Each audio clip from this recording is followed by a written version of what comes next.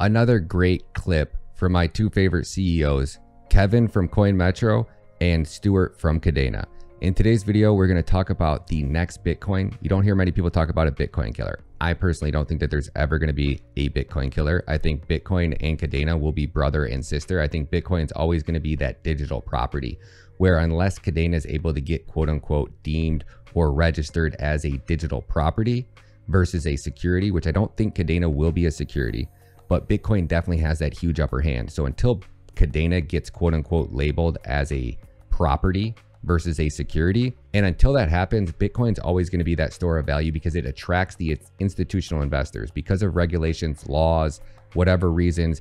If you are a property or you're a hedge fund, you can only hold so much quote unquote property. It can only make up a certain percentage of your portfolio. Businesses like Michael Strahler, 100% of their portfolio is property and it's Bitcoin. Certain hedge funds can only add a certain percentage. So I think that that's where Bitcoin's always going to have that stronghold, that store of value. We're seeing Bitcoin become quote unquote currency, legal currency. Arizona's passing regulations that make Bitcoin a tax-free event. So just like cash, you don't pay taxes on cash, you pay sales tax. Same thing with Bitcoin. Bitcoin should quote unquote be legal tender.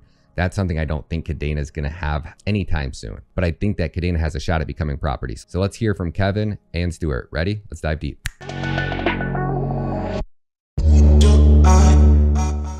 We're supposed to help you do, and we're here to help you make it scalable, safe, and have easy ways, have a future where you can interoperate with other platforms. Yeah. And obviously every successful protocol in the history of protocols has always been more successful when it's usually either open sourced or there's enough people using the protocol and building on top of it, which incentivize others to build on top of it, et cetera, et cetera, et cetera. So if you're your own little operator sitting in your own little universe, yeah, that's a heavy load to bear. Right. Absolutely. I mean, we do have obviously ETH moving to proof of stake, but ETH killers. What about Bitcoin? I know there's a lot of, you don't hear the term Bitcoin killer too often. I think you may hear the term next Bitcoin, but I don't know if I've ever heard the term Bitcoin killer, but I have seen lots of activity in Twitter and on other platforms where I've actually seen Kadena being talked about, let's say, in parallel with Bitcoin rather than with Ethereum. Do you have why do you think that is? Is it because of the proof of work aspect of it and the fact that Ether may be moving to is moving in process of moving to proof of stake? Because I don't know if you've seen the same, but I've seen lots of posts where there's this comparison more so to Bitcoin than Ethereum. There's a bunch of reasons for that. But I think the main one is, for lack of a better term, spiritual.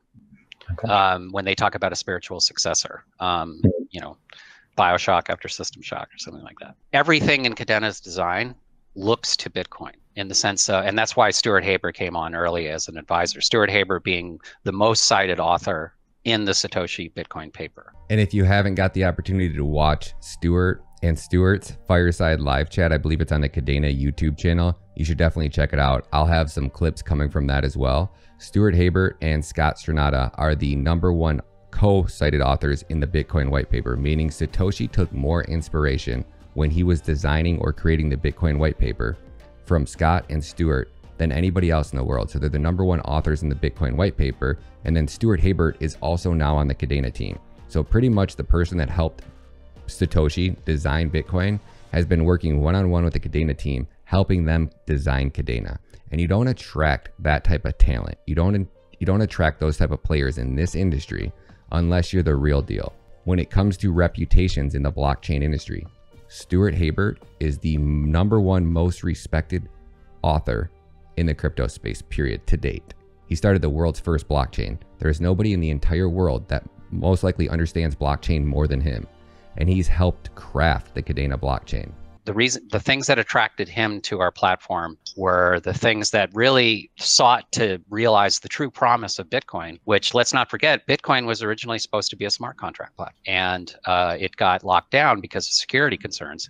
Interestingly enough, they were that concerned about security that they were like, nope, no smart contracts for you. Bitcoin represents this kind of approach that if it isn't secure, don't do it. And if there isn't security measures built into the platform, don't do it. So what's the big problem with Bitcoin? Big problem with Bitcoin is it doesn't scale. Well, two problems. It doesn't have smart contracts and it doesn't scale. But Pact is directly influenced by Bitcoin script. In a past life, I was the head of the blockchain group at JP Morgan.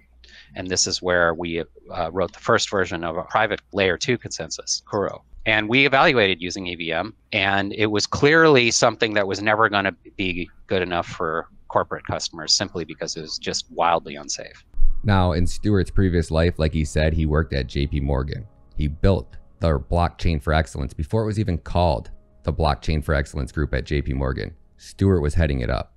So he built their first blockchain. He also had the opportunity to interview Vitalik, Gavin Woods. All of the greatest minds got flown out by Jamie Dimon, right?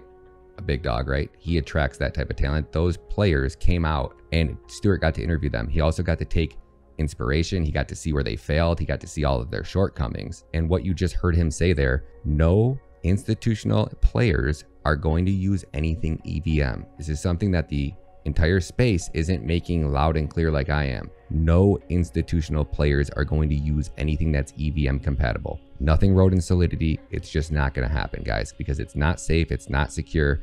And as soon as Ethereum makes this switch, it's donezo. So then it was like, well, now what? And that's where Pat came from. But it also came from the idea that, well, why is Bitcoin, why is Bitcoin so strong? And the reason why is a Turing incomplete script. It's designed with safety in mind. It has primitive operations such as check sig, things that like chunky operations that make it easy for you to do what you want to do. And frankly, it's such a small language that if you can actually read it, unlike Solidity, unlike EVM, you can actually read a Bitcoin script. I mean, that sounds like a preposterous statement, but it's actually true. So then the scalability issue, obviously, and what's interesting is that we are in that lineage because there were proposals in 2014 for taking Bitcoin to more than one chain. And they were actually shelved for social reasons. It was seen that it was going to make, it was actually, and I think they're incorrect about this, and we've proven this because nobody had ever done this before, that it's no different upgrading our 20 chain network. So to explain how we're scalable, if Bitcoin is a single chain, which it is, then that means as soon as you use up however many transactions per second it can do, things start to back up. And then you use fees to kind of, to get priority, and fees go through the roof. And this is the same thing with Ethereum. Ethereum, as it gets, and actually even with something like BSC, even though BSC is so much faster than Ethereum, it's a single chain. Once you get enough traffic, it starts to back up and gas starts to go through the roof. So an obvious approach is parallelization. Why don't we introduce more chains? And so they considered this for Bitcoin.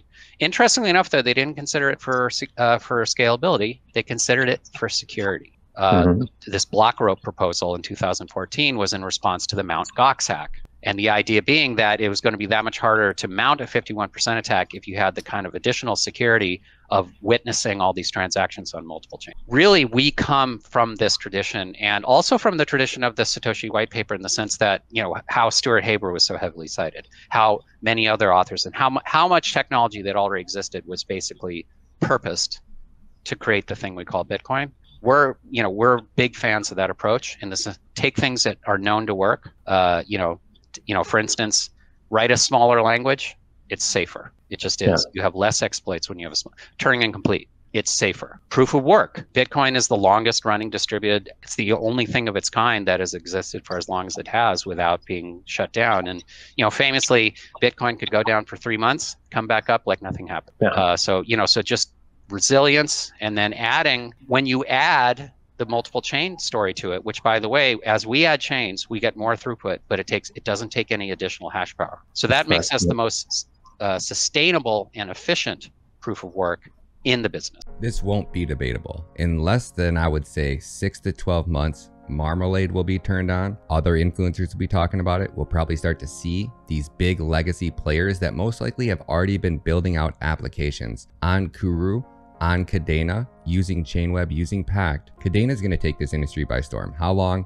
We're going into a Great Depression, quite possibly one of the worst recessions, Great Depressions, complete economic collapse. But this was literally what Bitcoin was designed for. During the 2007, 2008, 2009 economic collapse, that's when Bitcoin inception took place. Bitcoin was designed for this exact environment. So I'm heavily stacking Bitcoin right now. 25% of every paycheck that I make right now, any penny I make in the crypto space, is going directly to Bitcoin. The rest is just being set on the sidelines to save. I'm saving in Bitcoin. I'm saving in Kadena. I definitely think that there's a possibility that we do see Kadena come down to $1. Very, very possible. But when is the world going to wake up and realize that they can save in Bitcoin and save their money being a store of value Or are we going into the worst economic collapse? Bitcoin comes down to 10K. We run through this together and then we come out of it on the upside. By the time we come out of it, no matter how this plays out, Kadena will be ready. So hopefully you guys are ready. Hopefully you guys are stacking those sats, stacking those Ks. Appreciate you guys. Shout out to Stuart. Shout out to Kevin at CoinMetro. If you guys want to see how to set up a CoinMetro account or why CoinMetro is the absolute favorite centralized exchange, you can KYC. It operates in the United States, and the exchange that you're most likely going to want to buy all of those new low cap Kadena gems on is going to be CoinMetro. So you might as well get an account set up. That way you don't miss out on any of those low cap gems that are dropping. This bear market's going to be the opportunity of a lifetime. Hopefully you guys are ready. Peace.